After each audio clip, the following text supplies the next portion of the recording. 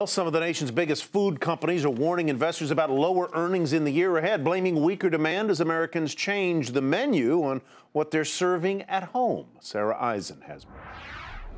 Dean Foods, the company behind Land O'Lakes and Mayfield Dairy, reported a loss for the quarter and predicted more trouble ahead. Conagra, which produces Hunt's ketchup and Peter Pan peanut butter, slashing its earnings outlook for the year.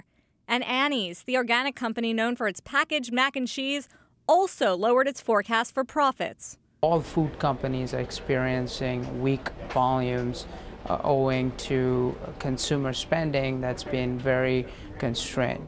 A sluggish consumer is just one problem food companies are dealing with. Higher commodities and raw materials costs are also a big headache.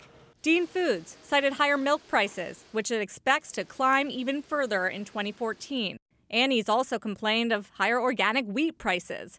But the fact is, without big gains in jobs and incomes, these companies are going to have to fight to get grocery shoppers to buy their food. Consumers are more focused on value rather than higher value-added sort of premium natural products. But certainly cleaner labels and more natural ingredients are something that the consumer is looking for, and manufacturers are more increasingly providing more and more of those options. We're seeing that strategy play out every day. Kraft Foods announcing it's taking an artificial preservative out of its Kraft cheese singles, following Subway last week saying it's removing a key chemical from its bread, known as dough conditioner, used to strengthen the dough.